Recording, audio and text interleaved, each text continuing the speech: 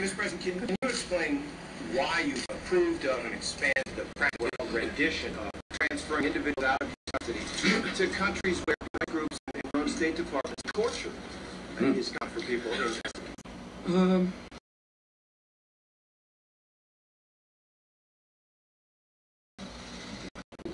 Post 9/11 world, the United States must make sure we protect our people and our friends from attack.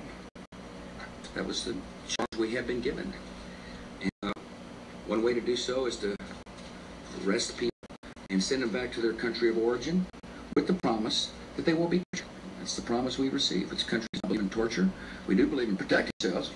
We don't believe in torture. That was President